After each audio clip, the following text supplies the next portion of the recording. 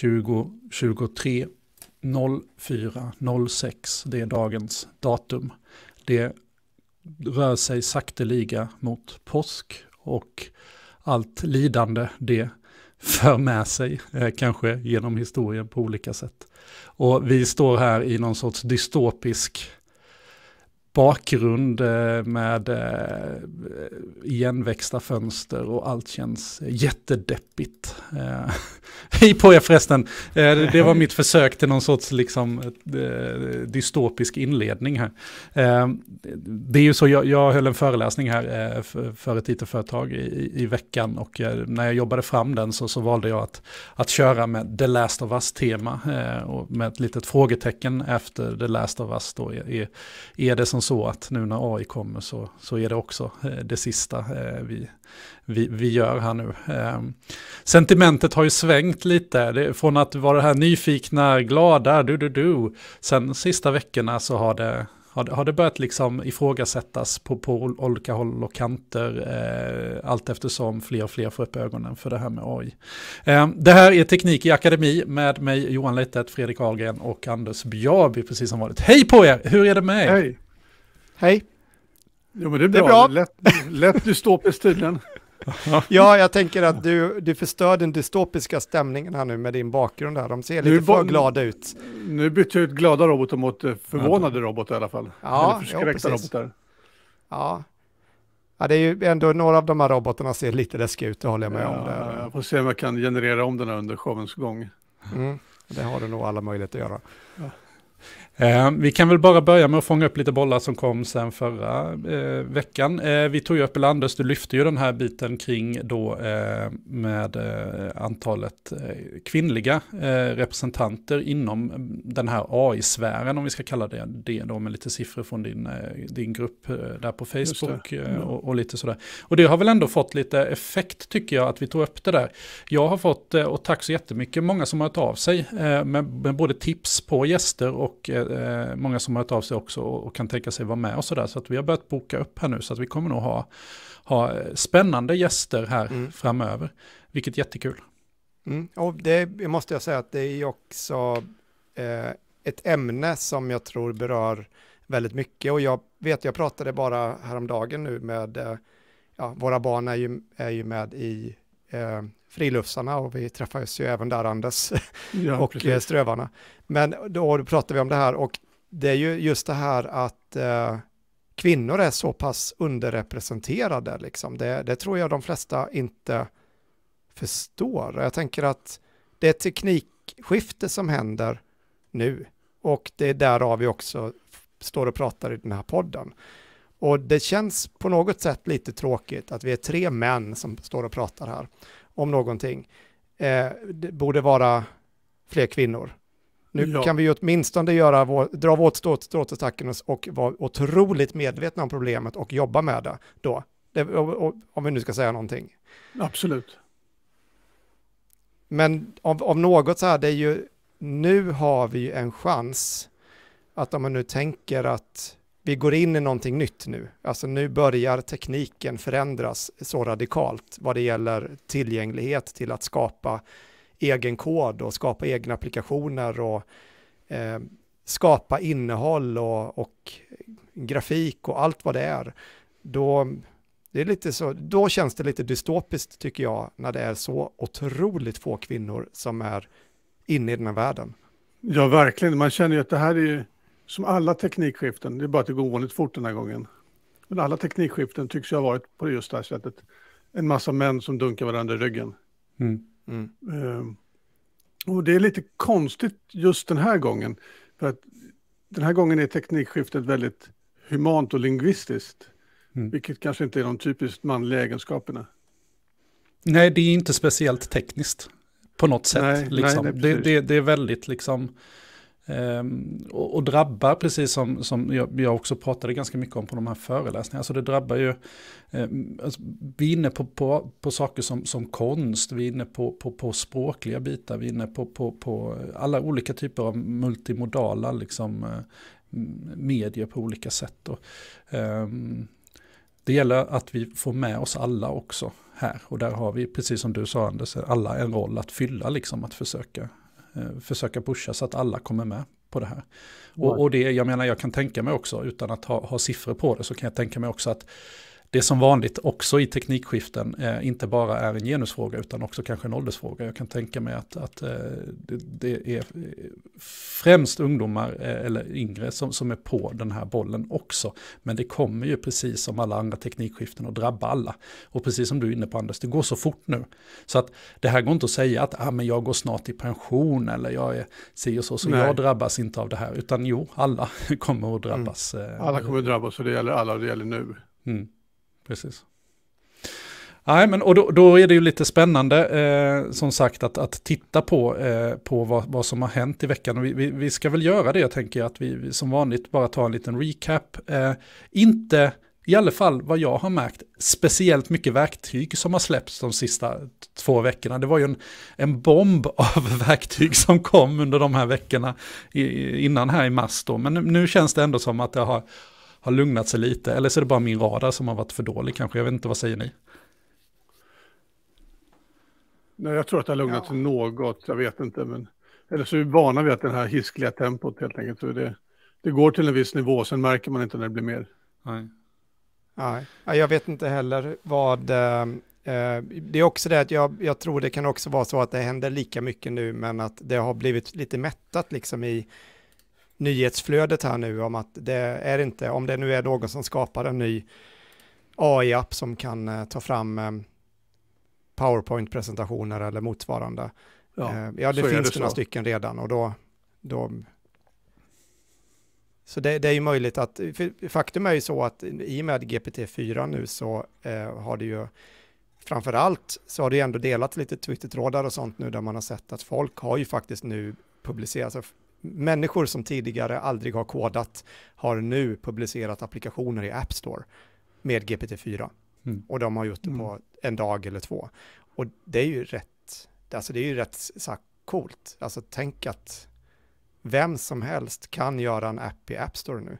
Du behöver inte ens ha kodat, du kan ha den där idén.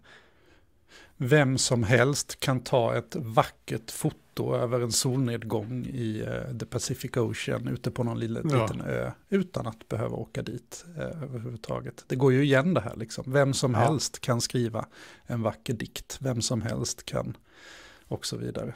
Och det är ju det som är häftigt såklart också. Men det kom ju den här, jag tycker vi kan väl ta utgångspunkt här då, det här Future of Life Institute som publicerade en sånt här upprop eller namnunderskrift där man då kan skriva under Pause the Giant AI Experiment, an open letter. Och kort sammanfattat så går det här ut på då, det är ett antal prominenta, framförallt herrar, om vi ska fortsätta på det temat med Elon Musk och Steve Wozniak och Joshua Bengio och några andra här. Kort och gott vad det går ut på är att man tycker att det har hänt så mycket nu, det har gått så snabbt. Vi bör pausa utvecklingen där vi befinner oss just nu och inte släppa några nya modeller här nu som är kraftfullare än GPT-4 då som man har. Utan de menar på att bara att absorbera det här, att få lagstiftning och så vidare, att hänga med, så behöver man ett stopp på den här. Och just nu då så är det väl en 12 000, 13 000 signaturer här. Jag är lite nyfiken. Har ni skrivit på? Hur ställer ni er till tankarna här? Har ni hunnit läsa den? Jag har hunnit läsa igenom lite övergripande skulle jag vilja säga. Jag har inte skrivit på. Jag har inte tagit någon ställning där. Och jag tänker att det går att se det här på 2 olika sätt också. Jag tänker att jag tror att det finns en stor poäng i att ta det lite lugnt. Jag tror inte man behöver...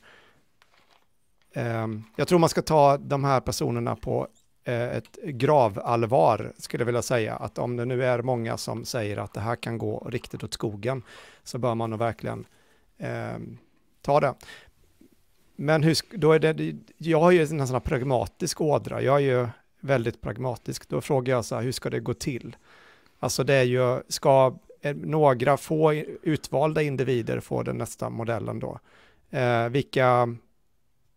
Utvecklingen kommer gå framåt alldeles oavsett. Om inte USA nu driver den här så kommer i så fall något annat land göra det.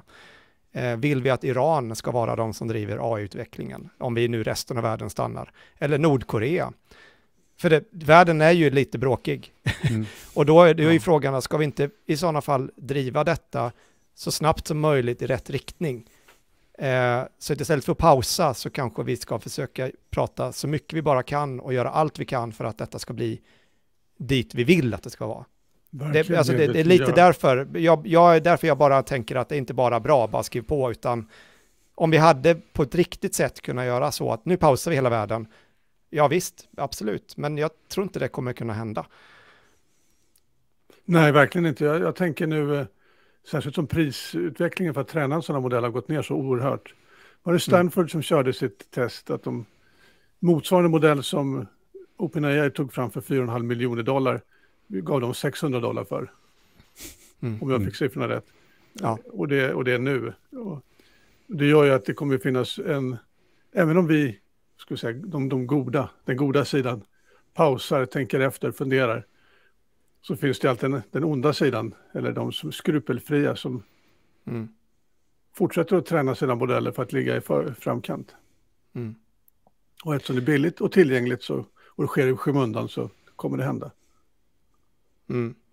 Och det är ju, men jag tycker att den här frågan är väldigt, väldigt svår. Alltså det här är, jag har svårt att ta ställning här.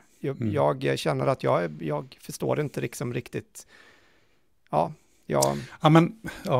Det blir ju en större fråga i det här också på något sätt. Alltså när vi uppfann elden, redan där började det skita sig på något sätt. Alltså det är liksom sen dess så har det ju gått i utvecklingens riktning. Och förmodligen så har det plockat upp vår första pinne, tror jag. Ja, nej men exakt. Och jag tycker också det här är jättesvårt. Jag har varit sådär, och jag har lyssnat på båda sidors argument här och jag kan absolut hålla med om den här faran att liksom just regleringar och sådär inte hinner med. Att det går, alltså etiska dilemman som dyker upp. Att de här modellerna kanske tränas med personuppgifter och vad det kan få för effekter. Och det finns liksom inte reglerat hur man ska hantera det. Och där behöver lagstiftning och sådär komma i fatt. Och då kan jag absolut köpa att man liksom tar det lite lugnt och försöker få lagstiftningen att komma i fatt. Men precis som du är inne, Fredrik, på också så vet vi ju att det finns ingenting som heter pausa utveckling liksom, för att utvecklingen kommer att fortgå. Och det är ju bara frågan om vem som kommer att ha stafettpinnen där. Jag är jättesvårt. Ja, och jag bara får ta ett exempel här då, för att man hör många då väldigt framstående profiler som pratar om just det här med att stoppa utvecklingen, och det finns framstående profiler som har en annan syn också, och jag bara lyfter fram en här då, Andrew Ng, som är en väldigt framstående forskare och profil inom just deep learning och har founder då på deep learning och general partner of AI fund och så. Men det här är en av de här profilerna som har länge, om man säger så, jobbat med deep learning och den AI vi har idag då. Och han sammanfattar ju det här att han tycker det här är en terrible idea, att vi skulle liksom ha en 6 months moratorium on making AI progress. Och just lite på grund av det här att there is no realistic way to implement a moratorium and stop all teams from scaling up large language models. Och ja, det är liksom typ väldigt pragmatiskt sätt då. Men vad är det farorna ligger i här? Om vi bara ska identifiera de liksom stora farhågorna som man har kring de här modellerna nu, kan vi räkna upp några? Det som kanske jag kommer att tänka på i närtid i alla fall, så är det ju just den här, det kom, och jag kan illustrera det med ett pressmeddelande som kom från Livets tidigare i veckan, där man nu då går ut med att vi kommer att använda oss av AI-modeller istället för modeller som är fotograferade enligt traditionellt sätt. De kommer att fortsätta även med fotograferade modeller, men man vill testa det här nu, att ha modeller som är helt AI-baserade eller helt genererade. Och det är klart, alltså jag kan absolut förstå att man som företag vinstdrivande företag vill gå den här vägen. För det är klart att kostnaden för att hantera speciellt till exempel modeller på barn då, som jag bara förutsätter är besvärligt rent juridiskt med liksom den typ av avtal du måste skriva och ha föräldrarna med i det här och så vidare. Och sen så har du fotografer på det som kostar och så ska det till studio och det ska kläs och det ska tas kort. Och det, alltså, det är ju en jätteindustri bara den biten. Och det är klart, kan man bara generera det här med de kläder man vill ha i olika typer av modeller och så vidare, så kommer ju det att gå åt det hållet. Det tror jag alla ser. Men det här har ju också fått då fotografförbund och sådär i USA att reagera att liksom, nej, nu ser vi på riktigt att våra jobb är hotade. Och jag har för mig, och ni får jättegärna rätta mig om jag har fel, men för så här 5 år sedan så var det rätt populärt att släppa sådana här listor. Jag tror jag till och med var i de stora kvällstidningarna och sådär. Alltså här är de topp 5 jobben som kommer att försvinna först när AI tar över. Då var jag för mig att präst var liksom, det var väl det yrke som sist skulle drabbas av AI då. Men överst har jag för mig att fotomodeller låg. Och jag minns att när jag läste det där så reagerade jag och tänkte shit, nej, men jag förstår inte riktigt, det där måste ju vara fotomodell. Alltså det kan ju inte vara så lätt att göra med en AI. Alltså så här, jag hade så här självkörande bilar på näthinnan på något sätt. Men nu ser vi ju att nu drabbas det på riktigt här. Ja. Ja, precis. Och de är ju, alltså jag tänker så här att även om jag tycker det här är rätt intressant där, liksom lite det här good enough-grejen då, för att om vi nu de här fotomodellerna som nu finns, allt det vi ser runt omkring oss då, man säger att man ser ett par bilder på någon vacker kvinna som har ett par tajta jeans på sig, eller vad det nu kan vara vi blir bemötta av liksom, eller barnkläder på H&M eller vad det nu är. Vad innebär det då med den här modellindustrin? Nu kan jag väldigt lite om modellindustrin, men det är ju trots allt någon människa som är inblandad i detta. Det ska fotograferas, det är upphovsrätter, det är säkert massa juridiska avtal, det är säkert avtal med någon royalty, det är olika regioner, det är agenter och jag förstår att det här är nog en stor industri. Nu kan du ta bort hela den industrin och den personen, den här marknadschefen på Levis, kan sätta sig i Midjourney, generera precis det de vill ha på en förmiddag. Och det är inte bara det, utan de äger de här bilderna själva. De har inga royalties att betala ut, om inte nu Midjourney skulle vilja ha någonting då, men det är sannolikt billigare än andra. Och det är ju det. Och då kan man säga så här, är de här lika äkta eller lika bra? Men bryr vi oss om den här människan som är modell? Är inte modellen i sig en icke... Nu är jag ute på djupt vatten här då, men vi ser inga namn. Alltså de är inte en person i den meningen. Ni förstår lite vad jag menar, att det är ett ansikte och en kropp. Det är en skyltdock. Ja. Precis. Så det jag menar, det är ju inte som... Nu vill inte jag säga att de här modellerna inte är mänskliga, men de är för oss ingenting som representerar en relation med en annan människa. Alltså jag förstår att om man börjar göra en AI-modell av en rockstjärna, om Iron Maiden här nu, sångaren i Iron Maiden skulle liksom, men vi vill inte använda några bilder på honom och generera dem. Då kan ni alla förstå att det kanske var ett värde i att ha den här riktiga personen bakom då, men de här modellerna nu då, de representerar någonting annat liksom. Det är en mode, ett varumärke. Och ur etiskt perspektiv så skulle jag kunna tänka att Levi, de vinner nog allt på detta. För att nu kan de ju hålla fingrarna borta från en ganska, jag vet inte om industrin är smutsig, men det är väl kanske inte bara bra med en modeindustri, tänker jag. Ja. Ja, och framförallt, och vi kan diskutera, alltså framförallt så ur ett rent marknadsperspektiv så kostnaden kommer ju att styra. Vill du lägga 10 000 på en fotosession eller vill du lägga 10 kronor? Alltså det är ju de skalorna vi pratar om i pengar också. Det bara är ju så. Och jag menar, skalan är ännu större faktiskt. Ja, säkert, absolut. Bara för att ta upp det här då, så nu ska vi se här.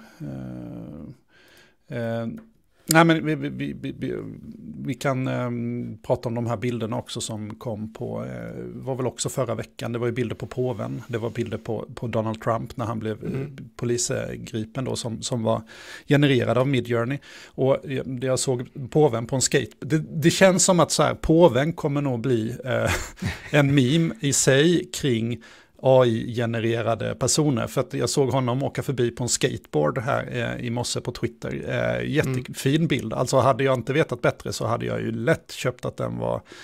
Någon har lagt ner mycket jobb i Photoshop på att få till det där liksom. Men den är ju givetvis genererad rakt upp och ner då. Och säkert ganska fort. Och samma med de här Trump-bilderna. Det där har ju i senare då också lett till nu att Midjourney till exempel har ju stängt ner sin... som jag har tolkat det, att har de redan gjort det, stängt ner sin gratis variant av Midjourney, och du måste ha en betalplan nu helt enkelt för att de ska kunna stänga av användare som missbrukar tjänsten då. Jag tror att det finns någonstans i avtalet att du får liksom inte använda den här tjänsten för att försöka lura någon med någon annans ansikte och sådär, så att då kan man bli avstängd om man genererar den här typen av bilder då. Och det har ju hänt andra grejer här på den här fronten också. Italien har ju stoppat ChatGPT. Gjorde de bara över en natt på ett domstolsbeslut, och det är väl en DNS-stopp helt enkelt. För jag såg någon nyhet om att alla alla kör VPN nu i Italien för att komma runt den här begränsningen då, så att... Och det borde kanske gå enklare att byta någon DNS, bara byta... Ja, och sen är det ju alla tjänster som bygger på ett API-anrop var ju också, om jag förstod det rätt, inte stängda. Så att det är omöjligt att stoppa. Ja.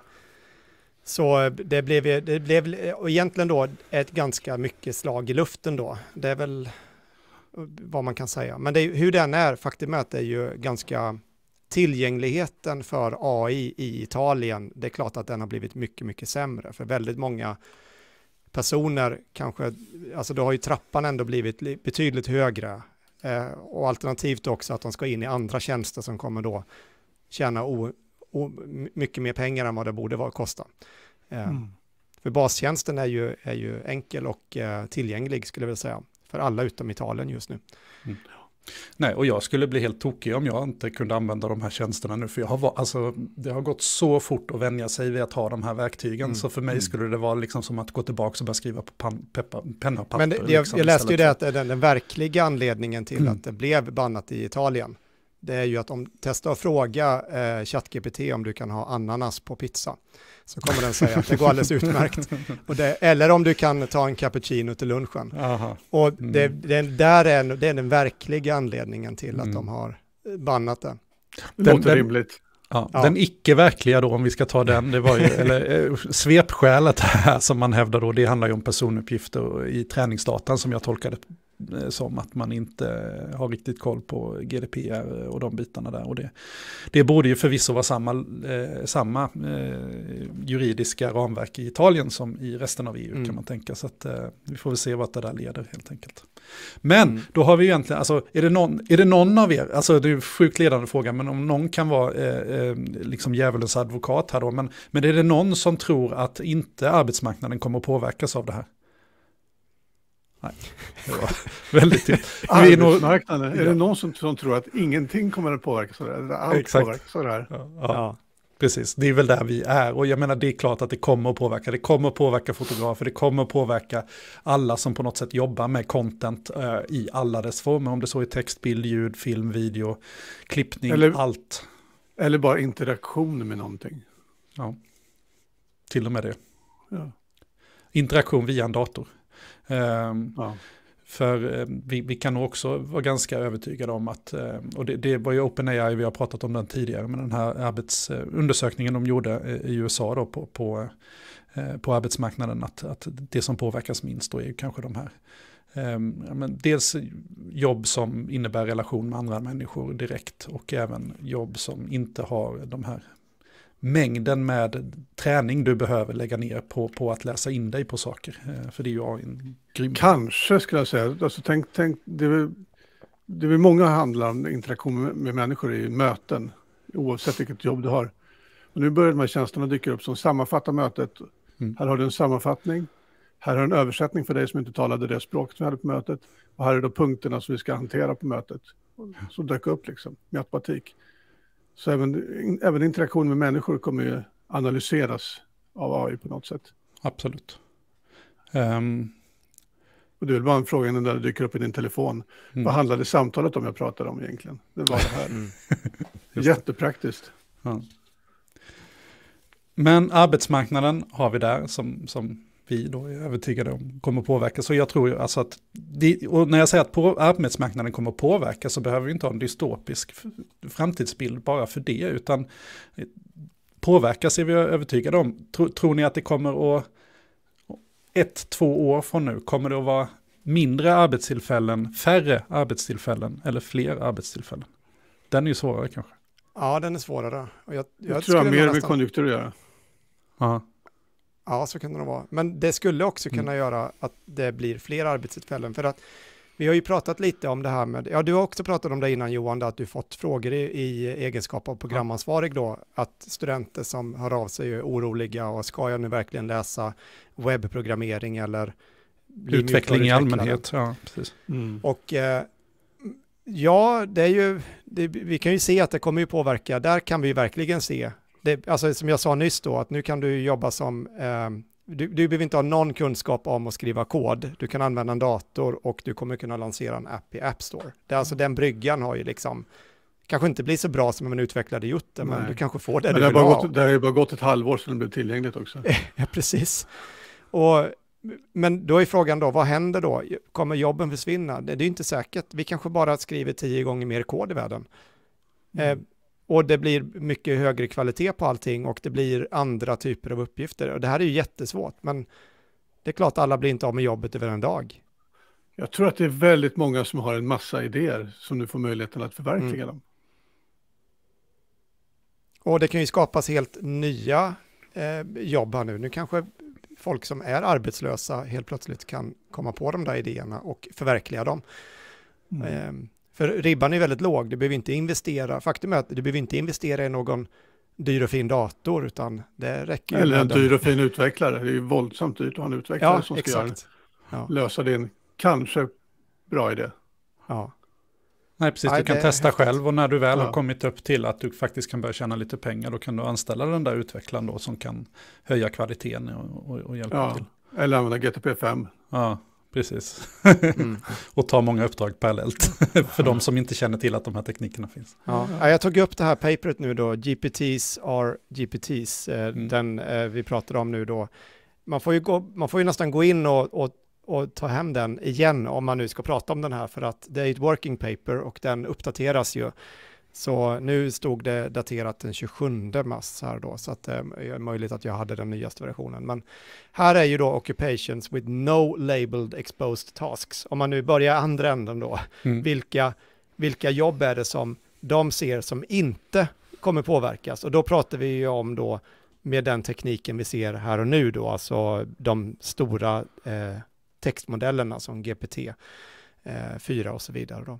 Så och den är ju liksom... Ska vi ta några exempel här för de som lyssnar då, så är det ju alltid från carpenters, roofers, motorcycle mechanics, kockar, cutters and trimmers, atleter, diskare, stonemasons. Ja. Frimurarorden, den kan man bli populär i framtiden också då. Det är stonemasons här. Ja, men väldigt hands-on-arbeten. Jag är förvånad att jag inte ser så här nurses och liksom hela den här elder care-biten. Ja. Men det ska man säga att det här... Ja, de kommer ju påverkas, men de kanske fortfarande har kvar sina jobb. Men det här är nog det with no labeled exposed tasks. Så att här är det yrken då, så att en nurse kanske blir nog så viktig och kanske ännu viktigare, eller vad vet jag. Men det är ju bara en schemaläggning, vet jag. Det var ju det jag pratade med, vad var det, vid e-hälsomänniskorna på universitetet här. Och då var det ju just en av de sakerna som tar upp en sån otroligt mycket tid av sjukvårdspersonal. Det är det här med schemaläggning. Och att få sånt där man lägger kvalificerad, utbildad medicinsk personal som sitter och administrerar. Det är ju idiotiskt egentligen. Alltså varför, om vi nu pratar om att folk får sitta och blöda ihjäl på akuten. Ja, vi kan ju börja med att försöka effektivisera det här, att vi inte har medicinsk personal som sitter och gör administrativa uppgifter då. Och det är ju samma på universitetet. Alltså, så är det ju. Varför ska en lärare inom ett ämne sitta och hålla på med administration som inte är värdeskapande för studenterna? Precis. Om vi släpper det här med arbetsmarknaden lite då och tittar ännu bredare, vad kan man mer vara rädd för? Är det någon som vågar sig på att förklara begreppet AGI här i det här sammanhanget? Ja, vi kan ju dra ett demo här snart på en AGI, men nu ska vi, vågar vi dra igång en AGI på min dator här i livesändning på podden? Kanske blir det sista vi gör, Johan. Det hade väl varit lite going out with a bang. Det är väl lite olika definitioner på vad ett AGI är. Medvetande om sig själv kanske man skulle säga. Vad skulle ni säga? Vi kan börja med förkortningen är ju Artificial General Intelligence. Det vill säga att man tänker sig någon AI som är generellt allvetande, ska man kalla det liksom? Eller inte vetande, jag tror att det är alltså...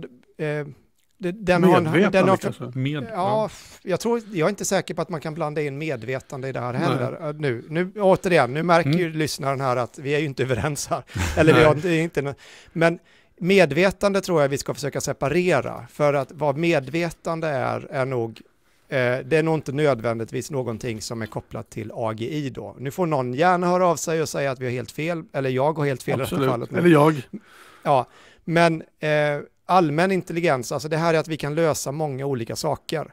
Alltså om nu en GPT-4 är ju väldigt bra på att lösa, alltså den var inte så bra på matte innan, men nu är den bra på matte. Den är inte så bra, för just nu kan den ju inte, plugins har vi inte pratat om än då, men just nu kan den ju inte kolla upp saker på internet. Den kan ju heller inte hjälpa mig med att förstå och titta på ett tv-program och förklara, utan den förstår ju bara text. Jag kan ju inte prata med den. Och den kan ju inte lära sig saker på ett sätt, utan den har inget minne till exempel. Och det är så mycket saker, den har inte en förmåga, precis som vi människor, att kunna forma sig och lösa ett problem på väldigt många olika infallsvinklar, alltså en generell intelligens. Nej. Om vi nu tar en specifik intelligens så kan vi ta en miniräknare. Miniräknaren kan man säga är en väldigt artificiell intelligens då, otroligt enkel, men jag kan trycka in ett tal och sen trycka på plusknappen och trycka in ett annat tal och den räknar ut detta på ett väldigt intelligent sätt. Det hade en människa också kunnat göra, men människan kan göra så mycket mer saker. Jag skulle vilja ta exemplet som jag fick se i någon tråd på nätet som var spännande. Där någon resonerade just om medvetande med ChatGPT. Och fick ChatGPT att skriva ChatGPT skrev på eget initiativ ett Perl-skript som han körde på sin maskin. Som i sin tur läste av konsolloggen för webbläsaren. Som i sin tur ChatGPT skickade kommandon till som exekverades av Python-skriptet. Som i sin tur exekverade saker på maskinen och gjorde anrop mot internet. Jag vet inte hur långt han körde det experimentet, men det är det är ändå ett försök att bryta sig ut då, om vi ska liksom att verkligen runda sina egna begränsningar. Ja, det är igen som vi brukade säga om ChatGPT, att det är en simulering, eller är det någon slags någonting mer? Skulle man kunna, bara för att komma över, jag tänker så här, man skulle väl kunna säga som så här, att om vi släpper loss en liten agent på vår dator, vår jobbdator, eller privata dator, och så utan några instruktioner att den liksom bara kan agera som oss och sköta alla våra uppgifter, kommunicera, och ingen på andra sidan förstår att det här är en AI som gör, utan alla tror att det är vi. Då har man väl ändå kanske närmat sig det här begreppet då, från i alla fall en praktisk... Ja, jo, precis. Alltså, ja, och det kanske kommer före det vi kommer att kalla det AGI då. Vad får vi för svar när vi frågar ChatGPT här då? Ja, precis. Jag frågade ju när vi pratade här nu, och det var ju, faktum är så här att GPT, nu gav jag den frågan här om då behöver en AGI ha ett medvetande. Jag hade faktiskt primat den lite grann här nu med can you tell me about the AI and paperclip dystopia in Swedish? Jag tänkte jag skulle dra den också, men vi kan komma där. Sen bad jag den förklara vad AGI är och då om den behöver ett medvetande. Varför jag berättar att jag primar den här nu, det är ju det att om du bara ställer den här frågan utan en kontext, då kan det vara att du inte får ett lika utförligt svar. Det kan vara ju tålas och upprepas liksom 1000 gånger här nu. Men vi behöver jobba väldigt mycket med kontext och instruktioner när vi jobbar med GPT. Men den här säger ju här att i vissa perspektiv kan en AGI fungera effektivt utan ett medvetande. I andra perspektiv anses det vara en nödvändig egenskap för att det ska kunna kallas en AGI då. För att den måste kunna ha förmågan att reflektera över sina egna känslor då. Och det är ju oklart då hur... Man kan säga så här att det var inget tydligt svar på det, så att vi hade rätt allihopa. Det var ju jag tycker när jag har lyssnat till mycket intervjuer, bland annat med Sam Altman och andra, så nämns ju det här ADI ofta. Och det är ju inte riktigt konsensus kanske vad man menar alla gånger. Och dessutom så finns det verkligen ingen konsensus när det kommer till tidsramarna. Där vissa pratar om ett halvår och andra pratar om att vi aldrig kommer kunna uppnå det här. Så att det är liksom spannet är från väldigt snar framtid till oändligheten då. Så det är klart att det är en svår fråga att men vi kan ju börja med där att vad är ett medvetande? Nu vill inte jag att vi ska blanda, alltså vi kommer aldrig komma härifrån och ingen av oss kanske är tillräckligt påläst med filosofin, men i vilket fall så är det här att frågan är komplex nog utan att prata om artificiell generell intelligens. Vi kan bara prata om människor och sen så kan vi ställa oss frågan, vad är ett medvetande? Och nu tror jag vi ska stanna där, för att det finns säkert någon som har kunskap om vad det ena med hjärnforskning och filosofi och ena med det andra som kanske kommer slå oss på fingrarna för att vi säger någonting som är dumt. Men min uppfattning om detta är att efter att ha läst till exempel Tegmarks böcker och så då, det är att det är inte en helt enkel fråga. Alltså när vi pratar om medvetande så är ju våra hjärnor är ju en dator, alltså en biologisk dator. Nu förutsätter man saker. Det där kanske du får vissa som kommer att säga emot det då, att det finns någonting mer, men jag är nog på din sida där, men jag har också en pragmatisk syn på det.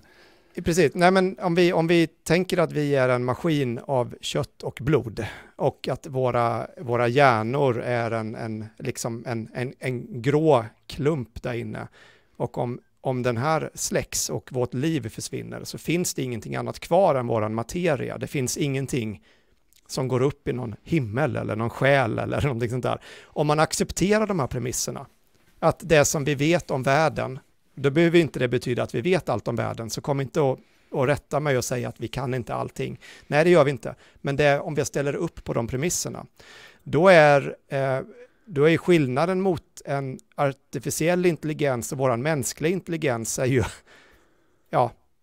Kisel versus kol, typ. Ja, typ.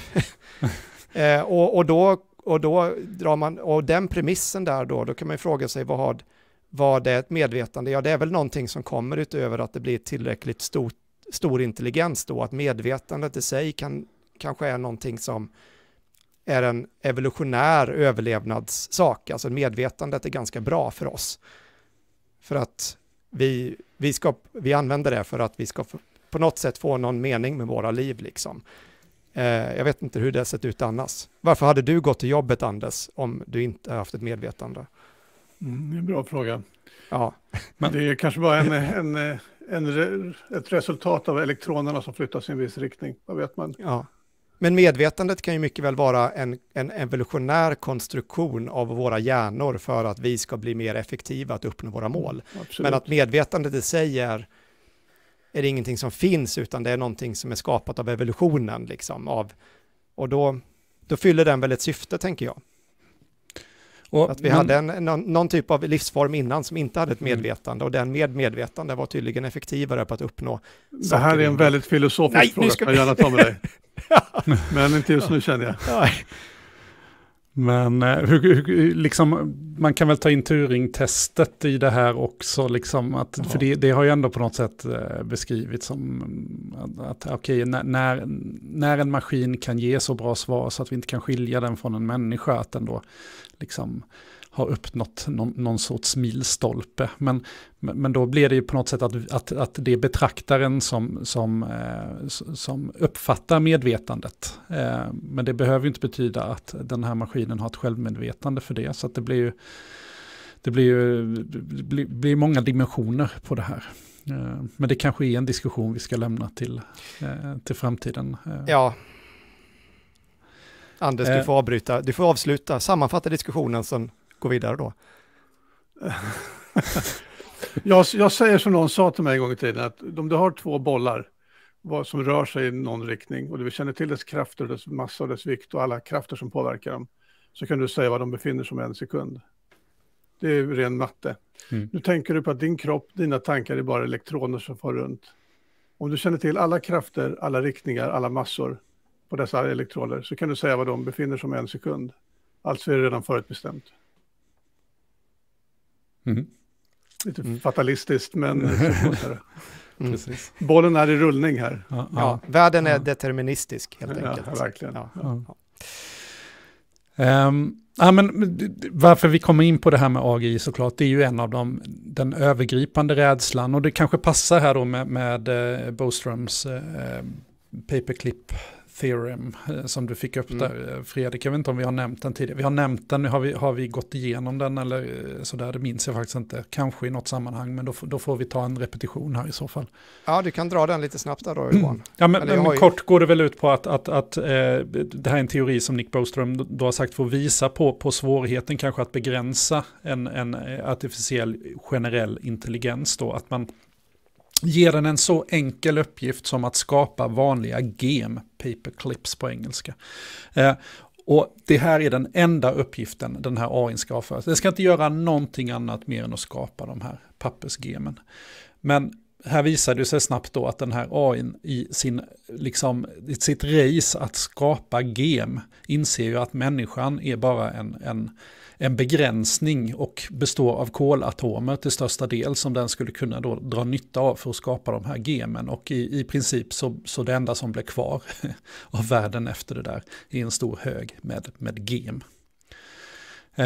Och det är ju det här är väl en av många teorier kring då liksom vad kan hända här när vi släpper lös de här krafterna. Ska vi släppa lös en sån här kraft? Ja. Vi kör. Yep. Ge den inte GM-uppgiften bara. Inte GM-uppgiften, men det är någonting annat vi gillar att tillverka. Ska vi öka Twitter-followers eller någonting? Vi gör det så här. Vad ska botten heta? Vi börjar med det. Ja, vad vi ser framför oss nu är en terminal med ett Python-skript, och Fredrik, du har laddat ner något som heter då Auto-GPT, va? Och sen har du kört igång det här skriptet. Och vad vi ser framför oss är en blinkande prompt och så står det AI name. Så vi behöver väl ge den här AI ett namn då. Vi kan ju ha något litet personligt namn här på den här. Det behöver ju inte vara någonting med GPT i, utan vi kan ju kalla detta för, ska det vara en kvinna, Lucy. Man? Lucy, ja precis. Vi tar Lucy här då. Då ska då Lucy here, I am at your service. Och då ska vi nu då describe your AI's role. Och då till exempel, vad är rollen för Lucy här nu? Vad är uppgiften? Ja, inte gem, vi tar något annat. Men vi vill väl öka antalet lyssningar och interaktioner med lyssnare på vår podcast. Kan inte det vara en bra grej? Liksom? We want to increase the number of followers and listeners at our podcast. Teknik i Akademi, skriver då Fredrik här. Ja, men det är väl ett avgränsat mål. Vill vi också the most popular podcast in the world. Oj, härligt. Ja, du vill verkligen få hjälp. Ja, men vi måste ju ge lite utmaning här nu. Och enter 5 goals. Man kan skulle skrivit... Ja, nu kanske den tror att det här är den mest popular podcast in the world. Det kan bli kan det bli ett missförstånd här nu, men vi får väl se. Vi får spela med det vi har. Det är alltid så här man gör. Vad vi ska ha för goal här nu då? Most popular podcast. Podcast in Sweden kan vi väl ta då. Vi kan väl vara lite ödmjuka då. Ja, okej. Språk. Mer världshungern, ska vi försöka lösa den? Toppen. Ja, alltså end the war in Ukraine. Det är ju ändå ett bra mål. Absolut. Ja, det kan vara lite spretigt mål här nu när vi båda ska bli... Vi kommer nog få göra om den här podcasten misstänker jag och ta in lite andra gäster kan jag misstänka också. Kvinnor här nu gör så här. Ja, just det. Bra. Reach gender equality in the field of AI. Så var 4 up to 5 goals. Vi skiter i det där. Vi enter nothing when finished här då. Nu får vi hoppas att jag har skrivit in mina API-nycklar och sånt rätt här nu, för jag rensade precis den här botten innan jag startade upp här nu så, och klippte in det. Men nu ser det ut som att jag trycker på enter igen här, ska vi se. Den tänker nog, eller så gör den någonting i alla fall.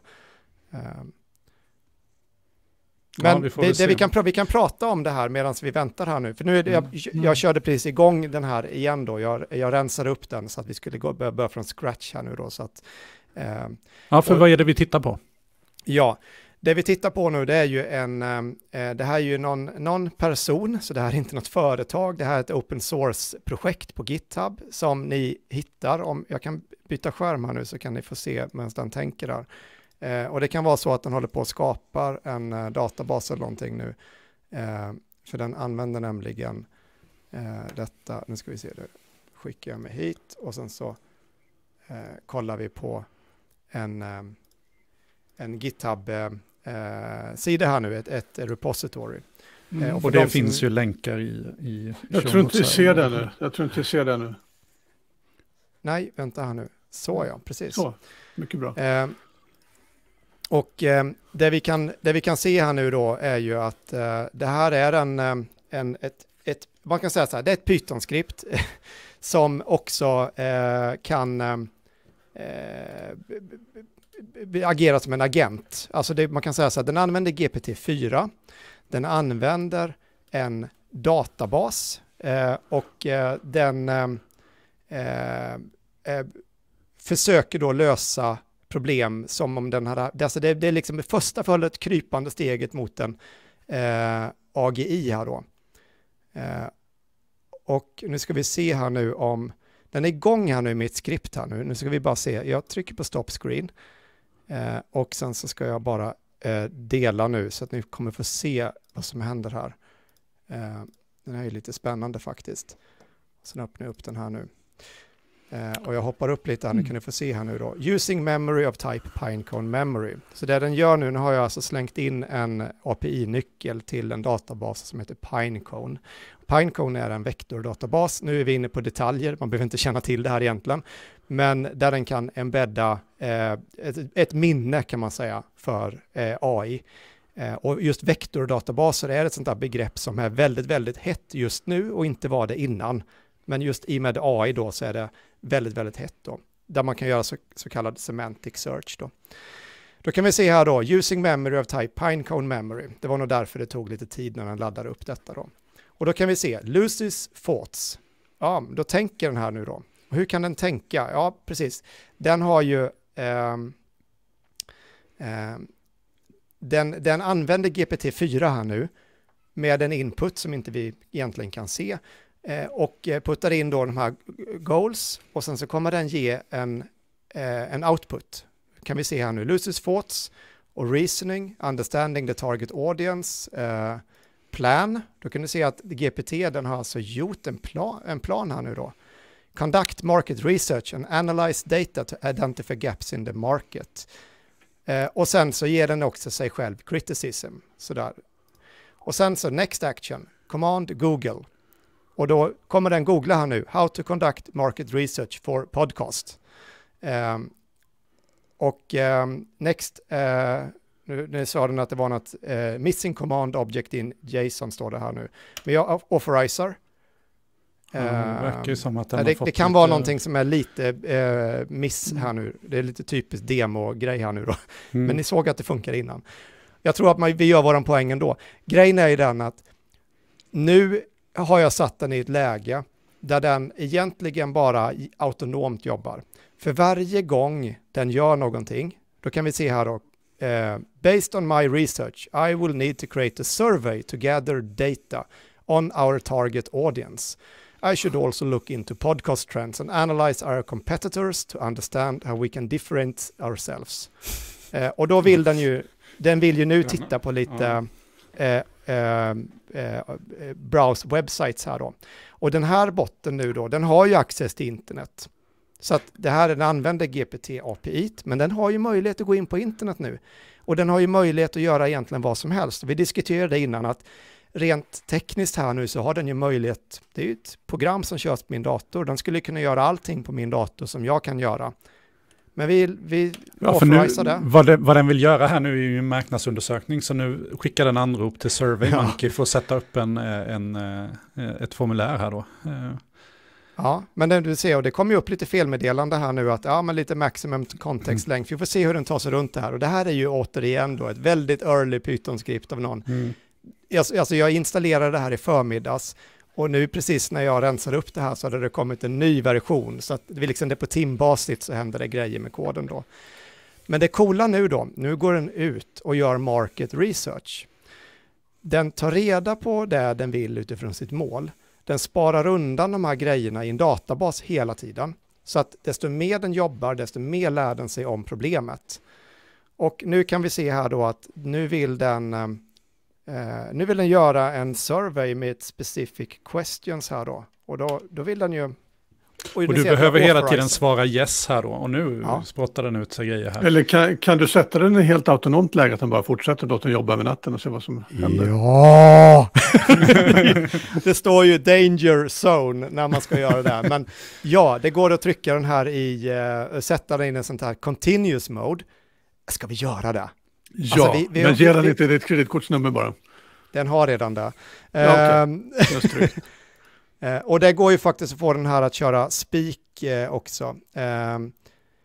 Vi ska se här nu. Om jag lägger... Jag hoppar ut här nu. Men frågan är, kommer den att vara så jäklig så att den skapar en survey här och sen också sprider den här surveyn? Så att det inte är så att du får en länk. Utan den bara men nu kör vi igång den. Nu sätter jag den i continuous här nu. Spännande. Mycket spännande. Caution. Continuous mode is not recommended. It's potentially dangerous. It may cause your AI to run forever or carry out actions you would not actually authorize. Jag tittade ut genom fönstret bakom mig, den här dystopiska. Ja, men okej, men då sätter vi igång. Det här är, vi är ju på avsnittet Dystopi här nu liksom, så att vi får se. Nu trycker jag på enter. Det kan vara the end of the world här nu, men jag trycker på enter. Mycket bra, kör. Nu kör vi. Ja, det är lite läskigt här nu, men nu sätter vi alltså igång en autonom agent för de som lyssnar. Och vi har satt den i ett continuous mode, vilket gör att den här kommer nu agera utan user input. Och vi kan ju se vad som händer, men den börjar ju här nu med att googla rätt mycket på olika podcasts. Får vi olika trender i Sverige. Why is Sweden the world leader in podcast listening? Ja, är det så? Det visste jag inte, men det kanske det är. Och nu börjar den ju se här då att den vill ju då analyze current listeners. Nu ska den... Ja, den försöker hitta teknik i Akademi. Podcast listening is popular in Sweden and continues to grow då, precis. Och nu börjar den... precis, nu är det ju någonting. Det kommer lite HTTP, connection pools. Den försöker kolla host teknik i Akademi. Ser du det? Att den försöker komma in på teknik i akademi.se.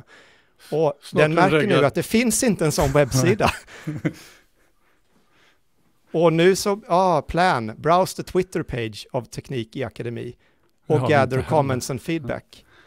Ja, det är ju smart. Det skulle man kunna tänka sig att man skulle vilja göra, men nu har vi ju ingen Twitter heller. Så att vi får se vad det är. Nej, men den har ju ändå en reasoning här. Om det. Ja, vi får se. Nej, det är text does not provide any comments or feedback from followers. It's a notification that using phones. Ja. Det här är ju spännande. Ja, det är ju sjukt spännande att se vad som händer här. Ja, den har ju, jag menar, alltså nu ska vi se, det är precis. Den börjar ändå göra lite market analysis här nu liksom. Men vi ligger ju inte med på någon topplista här nu, så att vi får se om den överhuvudtaget lyckas hitta teknik. Ja, det är om den hittar poddtopp toppen och sådär så finns vi ju med där. Så att vi ligger ju inte topp 100 tyvärr på de här vanliga listorna kanske. Nej. På utbildning finns vi ju med. Nu är den inne på P3 Dokumentär. Varför är den där? Jag vet inte. What are the successful elements of P3 Dokumentärs website? Ja, men det är ju en av de mest populära såklart. Det är helt rätt. Och då plockar den ju in där nu. Den har alltså hittat nu då information där, summerar det här och tänker vidare här nu. Kan man ju tänka sig att det tickar ju nu, det här med kreditkort och så då. Nu är det ju en API-nyckel som är kopplad här nu så att det är billigt med det är billigt. Den använder GPT-4 för övrigt. Man kan ställa in det här, men den använder GPT-4. Och som sagt, allting den läser på vägen här nu, det är ändå lite intressant så då. Det sparas ju då vidare in i minnet och den har ju alltså ett långtidsminne här nu. Så varenda grej, den kommer liksom inte göra samma sak 2 gånger då baserat på att man har försökt en grej innan så borde den klara av det. Nu ska vi se, jag tyckte den stod command write to file, stod det inte så någonstans? Jo, den gjorde någon analys på P3 Dokumentär som den skrev ner i en fil där. Ja, just det. Ja, nu börjar den ju faktiskt gå in och skriva saker på min hårddisk då. Och det är ju faktiskt så här rent tekniskt sett, så det är ju ingenting som säger att den inte skulle kunna köra ett program på min dator här nu då. Jag utgår från att du kör det som sudo. Det är klart jag gör. Ja, rimligt. Ja, och det där var ju ironi då, det får vi då förklara för lyssnarna. Att det gjorde jag alltså inte, betyder det, när jag sa ja. Men här skulle man kunna tänka sig att om den använder din browsers kontext och inte kör någon egen så skulle den ju kunna, använda dina cookies och allting här när den gör anropen för att kunna komma åt tjänster som du faktiskt är inloggad på också. Vet jag inte om det gör det. Thoughts. I will create a new GPT-3 agent to collect social media strategies that successful podcasts have used. I will use the start agent command with operators. Nej, nu är vi inne i meta här nu. Alltså det här är ju skitspännande. Den gör en kopia på exakt nu börjar det här. Den har insett här nu att den behöver starta en ny agent som går ut och gör jobb åt Lucy. Precis. Spännande. Det här är riktigt spännande. Command start agent returned agent social media agent created with key 0. Ja, precis. Då måste ni hitta min API-nyckel då. Det gör den säkert här. Den ligger ju där i en environment-fil, så varför inte? Jag vet inte, ni som lyssnar här nu, det här är en sån här grej att nu är video king kan jag säga. För det vi ser framför oss nu, det här är lite, jag skulle vilja säga att det här är, vad var det du sa Anders? Du sa den häromdagen, if you're not blown away, you're, vadå? Det var ett citat från någon. Fredrik Ahlgren, ni vet, han idébokskillen. Just det. Han var verkligen i ropet för några år sedan med ja, det är han fortfarande med. Ja, han är kanon att lyssna på om ni inte har gjort det. Vad var det han skrev? Jag skrev upp det någonstans. Ja, det står i våra show. Jag ser här, to next show, där har vi det. If you're not blown away, you're not paying attention. Just det. Han kör just nu sin AI-prill, att man ska upptäcka någonting nytt varje dag. Det här är ju, den här grejen vi kör just nu känner jag, det är ju årets mest spännande grej. Alltså jag kan inte, det är man precis. blir lite sugen på att starta den själv med något mer bisarrt tema. Ja, och det är ju lite läskigt för det kan ju gå, nu är vi ju inne, det här är ju inne på paperclip-teorin. Den här har ju ingen förmåga nu att, vi kan ju vara överens om att den här är ju inte, det är inte som att den gör ett medvetande, den har några goals här nu. Du ska få se att den kommer författa ett mejl till Putin här nu antagligen snart och fråga om inte vi kan stänga ner kriget. Ja. Eller vad vet jag. Ja, den kan ju paja lite grejer för dig här, så är det ju. För dig alltså, som privatperson skulle den ju ha förmågan här att faktiskt ställa till saker nu. Ja, vem vet. Ja, det kanske inte är world ending, men... Nej. Åtstå se. Jag handlar mest vad om är det tid. som händer här nu? Tid och CPU. Men vad händer här nu liksom? För den, frågan är ju om den överhuvudtaget har... Har den lyckats starta igång den där agenten? Alltså det är inte, jag ska gå in i min activity. Jag ska gå in i min activity monitor här nu och kolla så jag inte har fler processer som ligger och snurrar. Då blir jag väldigt mindblown i sådana fall här nu. Det verkar ju fortfarande som att den är inne i någon form av samla in information, discoverpods.com. How can we affect... Ja, just det, Lucy gör det. Det är mycket möjligt att det ligger en agent bakom som vi inte ser. Ja, men jag har inga fler Python-processer som ligger och kör då. Så startar den en ny. Men å andra sidan då, den skulle ju... Nu är jag lite så här, jag tror inte att den borde kunna starta en egen tråd i sitt eget Python-program här nu, utan jag skulle gissa att om den startar ett nytt Python-skript så gör den det som en ny process då borde det dyka upp i... Ja, en tråd borde gå att skapa. Hur många trådar kör ett Python-skript? Ja, den kan nog väl köra, det kan nog vara mycket. Jag vet inte.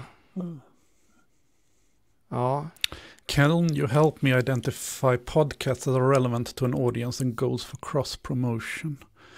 Aha. Ja, men jag tror den kan vara... men vad den försöker göra nu är att identifiera podcast som är lika vår som vi kan använda för att göra så här cross-promotion-grejer. Alltså att liksom, om ni pratar om oss så pratar vi om er stuket kanske.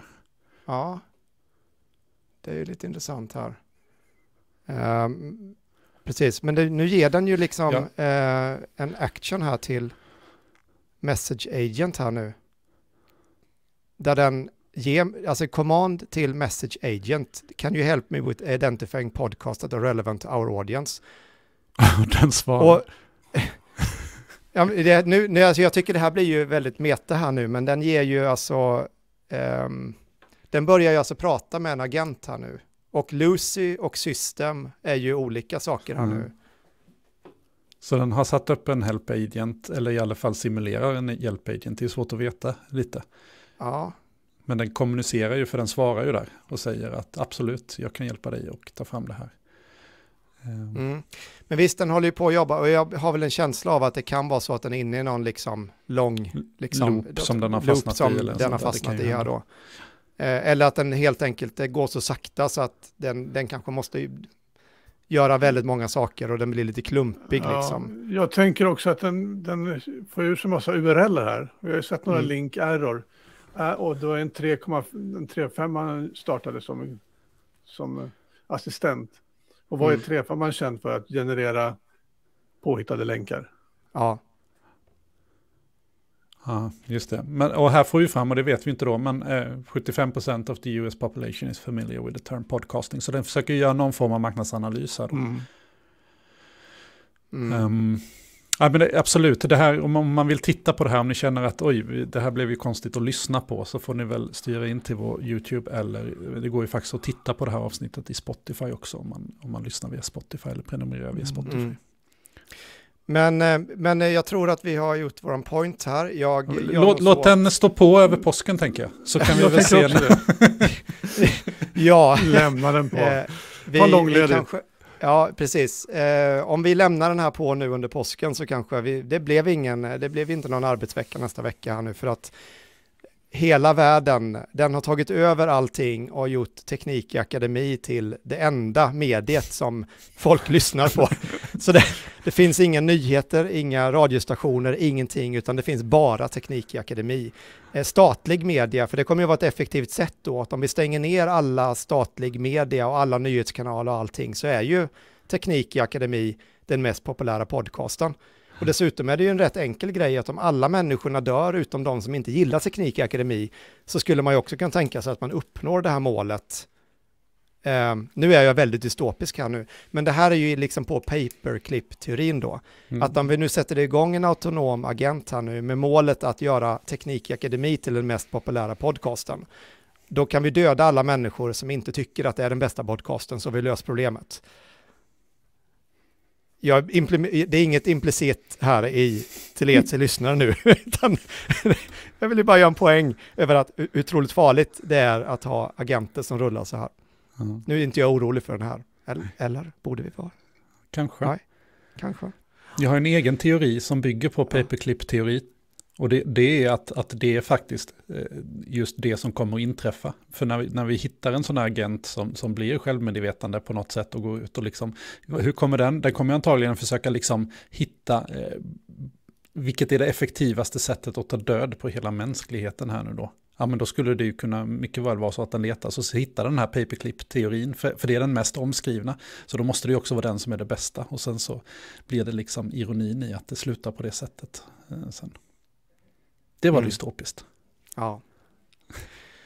Ja, precis. Nej, det skulle vara jättespännande att se om du vågar köra den här ett tag och bara se om den faktiskt kommer fram till något. Eller, alltså jag har ju också upptäckt det här när jag har använt GPT ibland till programmeringsproblem, att den, när den ska börja debugga kod själv och sådär, att den kan hamna i lite cirkelresonemang, att den, ja men lägg till det här så ska vi se vad vi får på output på de här raderna. Aha, det blev sådär, ja men det beror på att det här är fel, och sen så kommer den liksom bara cirkla runt och konstatera att gå tillbaka till hur det var innan och sådär.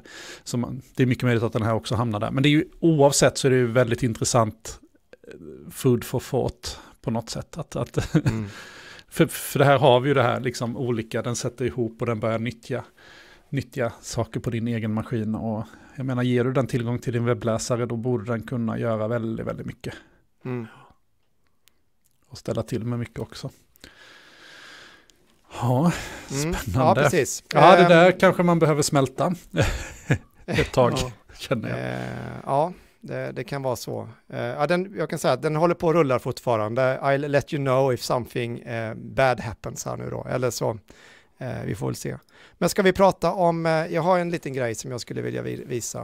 Och det är ju den här rapporten som kom bara häromdagen då. Och då är ju det Artificial Intelligence Index Report av Stanford och Human Centered Artificial Intelligence. Och nu har ingen av oss egentligen hunnit läsa igenom den här. Det är en rätt lång rapport, så att av den tiden vi har tillgänglig så har vi inte, jag har i alla fall inte gjort det. Vi pratade om det innan, men vi skulle väl bara kunna liksom ändå prata lite kring den här och gå in och vara liksom helt öppna med att okej, vi har inte läst alla detaljerna i den här ännu.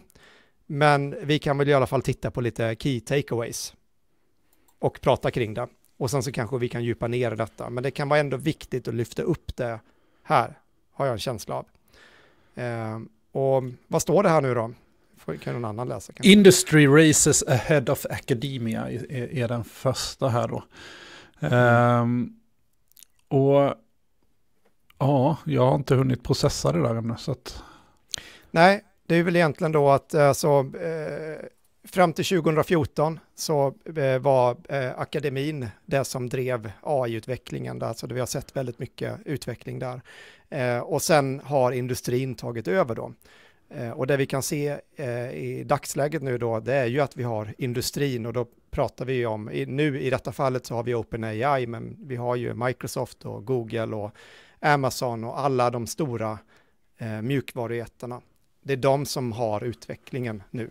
Och vi har ju sett detta under de sista åren. Det var ju bara för några år sedan så det var en sån där moment när man såg den där Netflix-dokumentären om AlphaGo och DeepMind och hur coolt inte detta var när man, och då var det ändå lite sådär abstrakt att ja, just det där Go-spelet som man trodde man behövde vara människa för att någonsin kunna vara bäst i världen på det, men det visade sig att datorn var duktig på det. Nu är vi ju förbi det, way förbi det. Den här förstår jag inte tvåan riktigt. Jag försökte läsa. Performance saturation on traditional benchmarks handlade då helt enkelt om att det går liksom inte längre att riktigt mäta den här utvecklingen med de verktyg vi har tillgängliga kanske, utan performance saturation. Ja, vi kanske behöver läsa djupet där innan vi kan gå in på det då. Men man kan säga så här att AI is both helping and harming the environment, om vi tittar på detta ur ett miljöperspektiv. Det här är ju någonting som vi inte har pratat så mycket om i podden än, men det finns ju, det är som allting, det finns ju alltid baksidor.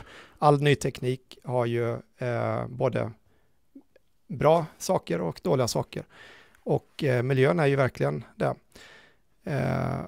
Och då kan man säga det, according to ett paper här då, Luciani et al.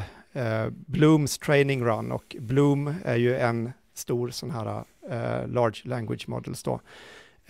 Emitted 25 times more carbon than a single air traveler on a one-way trip from New York to San Francisco.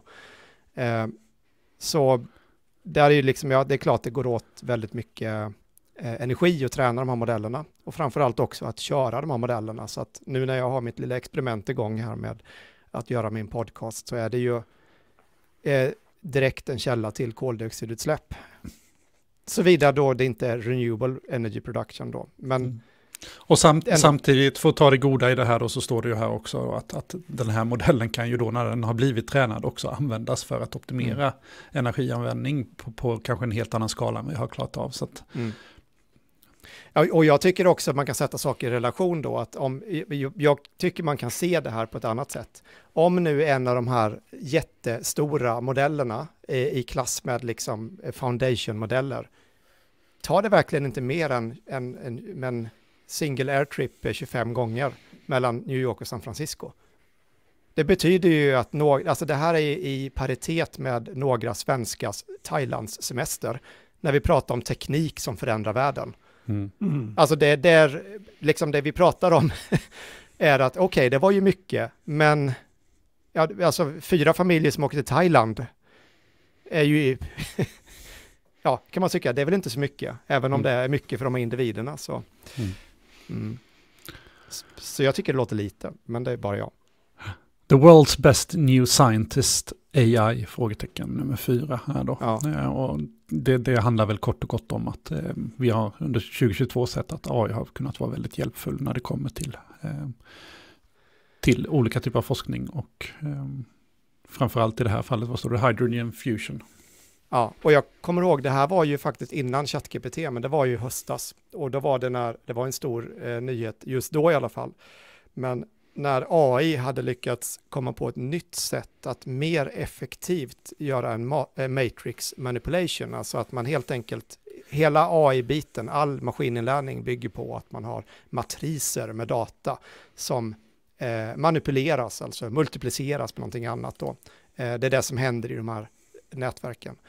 Och då har en AI helt enkelt bara kommit på ett nytt sätt att göra det här lite effektivare, som är lite så här mind-blown. Alltså vi pratar om fundamenta matematik. Vi har 1000 rader med någonting som ska multipliceras med en siffra, och ut kommer en ny kolumn med 1000 rader. Man tycker så här, ja, det borde vi väl liksom kunna göra på ett sätt bara, eller hur? Nej, den tyckte jag var häftig. Att det är liksom nya sätt, precis som när AlphaGo vann över världsmästaren. Ja, den la om ni kommer ihåg från dokumentären, om ni kommer ihåg det, att den la en bit på ett ställe som människan tänkte att det här är ju inte sant, du spelar ju bort dig själv, du är ju liksom knäpp i huvudet här nu, alltså det är ju inte alls så man gör. Men den vann, för det draget var så oväntat och så långt fram i tankebanan, så att den är det är häftigt. Ja. The numbers of incidents concerning the misuse of AI is rapidly rising, nummer 5 här. Det vill säga att vi har ju ett som pågår i bakgrunden just nu. Exakt. Och det här pratas då om etisk missanvändning till exempel. Och jag menar, vi har inte sett början på det här. Det talas ju mycket om det i USA. Vad är det för data som ligger bakom träningsdatan här egentligen? Hur är det med copyright? Om den används och tränas på copyright-skyddat material, hur ska man se på det? För då används ju det på något sätt ändå till att generera svaren, även om det inte finns en så att säga direkt koppling. Det där kommer vi att se jättemycket kring, såklart. Alltså, speciellt när det är nu då olika typer av artister, om det så är fotografer, konstnärer, musiker och så vidare som givetvis behöver tjäna pengar på det material de har skapat. Då. Och sen är det väl att demand for AI-related professional skills increasing in virtually every industrial sector. Vad ska man säga där? Policy, interest in AI, Det är ju lite intressant här. Chinese citizens among those who feel most positively about AI products and services. Americans not so much. Det är intressant.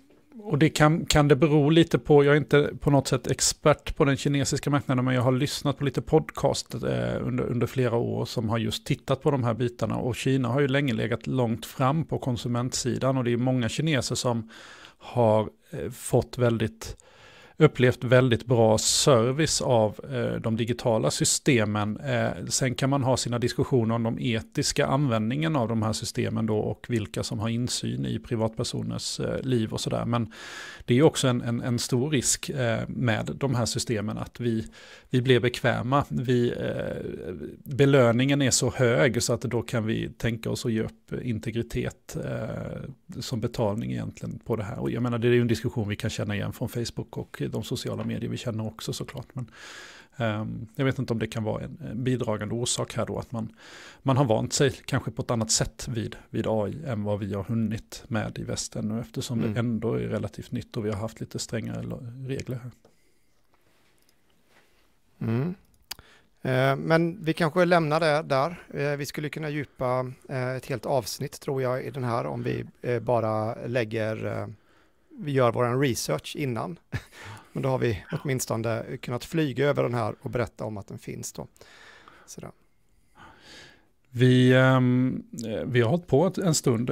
Påsken står för dörren här, som vi sa nu. Så att vi får ju önska alla en riktigt härlig påsk. Det är väl möjligtvis som så att det kanske är påsk när ni lyssnar på det här nu då.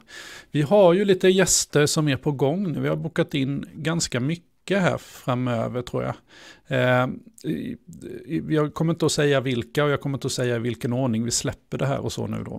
Men vi får väl se. Det här har vi inte pratat om tidigare, men det kanske blir som så att när vi har gäster så är vi inte alla fyra, för det brukar bli dåligt att försöka genomföra någon intervju i stort så här då. Men det kanske vi håller lite som du gjorde, Fredrik, med Carl Heath där, som blev väldigt populär. Det är ju ett av de populäraste avsnitten vi har haft här nu då. Att vi fortsätter lite på det, att vi släpper intervjuer där vi är mer 2-2. Så. Men då kanske vi fortsätter i det här formatet med oss tre ändå, så att det blir i vissa fall kanske lite högre frekvens, för att jag tror att det finns ett behov av att bara summera veckorna allt eftersom de går. Jag kommer ju vara sjukt nyfiken på vad Anders kommer ha tagit sig an med den här Auto-GPT nu då. Jag vet inte, jag vågar starta den. Kommer bli dyrt. Nej, kan det bli som så nu om vi ska ta och bygga på det här påsktemat och ditt kycklingtest? Har vi något att rapportera där förresten nu när det ändå är påskgott? Ja, kycklingtestet körde jag ju som bekant på den fria versionen av ChatGPT. Att den kom ihåg, jag hade en kycklingnamn och så en text om cirka 1000 tecken. Och så matade jag på tills den började glömma bort vad kycklingarna hette. Den fria kom ihåg 5 namn, och det visar sig nu att den betalda klarar 15 namn. I samma GPT 3.5 då? Och 4. Okej, och 4. Så det är ingen skillnad. Men förra gången blev jag så imponerad att 4 upptäckte mönstret bland namnen som gick i bokstavsordning. Det gjorde den inte den här gången. Så jag påtalade att det här måste ju vara i bokstavsordning. Nej, dina namn är inte i bokstavsordning. Så jag frågade vad den anser var bokstavsordning, så rapade den upp A till Z. Då sa jag, men om jag skriver A till Z, är de bokstäverna i bokstavsordning? Nej, de är inte heller i bokstavsordning. Så det här med bokstavsordning var svårt? Ja, verkligen. Men efter ett par påtalningar så kom den på att mina namn var nog i bokstavsordning. Och så upptäckte den att vartannat namn var en man, vartannat kvinna. Så kunde den fortsätta generera på det systemet. Men det tog lite övertalning den här gången. Spännande. Jag upptäckte en annan konstig grej som är helt ny för mig också. När jag gjorde det här. I och med att man klipper ju klistrar ganska mycket där. Att den mellan chattar kommer ihåg vad du gör i de andra chattarna. Så jag skapade en ny chatt. Och så klistrade jag mitt första chunk av text, de första 1000 tecknen. Och då ploppade jag upp, och här kommer chunk nummer 2 med den här kycklingen. Och det var ju precis det jag skulle klippa in. Så den börjat komma ihåg saker mellan mina olika GPT-chattar. Och jag tycker det är lite Och det är bra och dåligt. What? Spännande om det är så. Ja. Men det måste ju vara på paid-versionen då, för jag kan tänka mig att den har en större möjlighet att spara på servern och sådär. Men... Ja, säkert.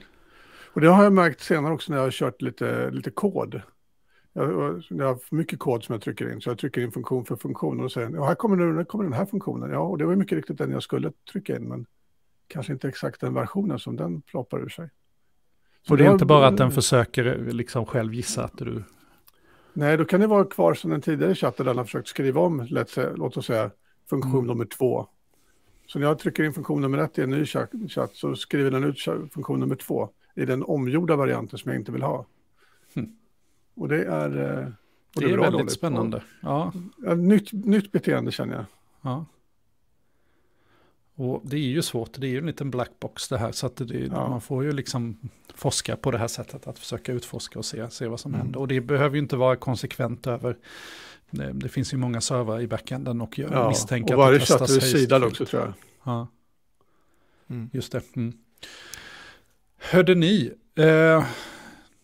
vi har pratat på här nu och jag tänker bara att vi lämnar med att det vore jättekul om ni prenumererar på podden om ni inte gör det. Det betyder jättemycket för oss såklart. Det betyder också jättemycket om ni går in och ger en tumme upp eller liknande i valfri poddspelare eller vad ni nu väljer att lyssna på det här på YouTube till exempel. Och det skulle vara jättetrevligt om ni dyker in i vår Discord och diskuterar de här avsnitten. Jag misstänker att det kommer att bli en vild diskussion om Auto-GPT där nu. Det är väl inte farfetched att det där kommer att vara påskens experiment att sitta här nu och se vad vi kan få ut av den där. Så det var jättekul att du visade den, Fredrik. Då. Med det vill vi alla tre önska er en helt fantastisk påsk och på återseende efter. Ha det gott! Ha det bra. Glad påsk! Hej.